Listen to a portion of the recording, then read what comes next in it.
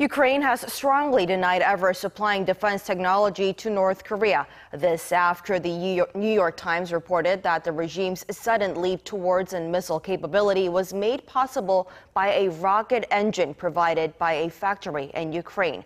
Kim Hyo-sun has the story. The Ukrainian government insists it never supplied rocket engines to North Korea. The denial is in response to an article in the New York Times, which said North Korea's successful intercontinental ballistic missile launch in July was made possible by black market purchases of rocket engines from a Ukrainian factory. The State Space Agency of Ukraine also said it had not supplied rocket engines to Pyongyang. Ukraine has not independently supplied any engine throughout its independence, starting from the moment that the Ukrainian Yuzhmash factory and the Yuzhnoye Engineering Bureau began to cultivate this technology.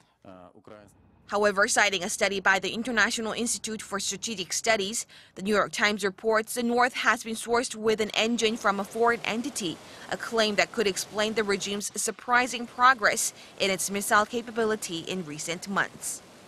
A Russian research center also stated North Korea could have copied Ukrainian missile engines, as it revealed several engineers from Ukraine visited North Korea during March and June of last year. Such a finding could prove significant as the Trump administration has only focused on Chinese-linked entities as the primary sources of economic and technological support for North Korea. Kim Hyo-sun, Arirang News.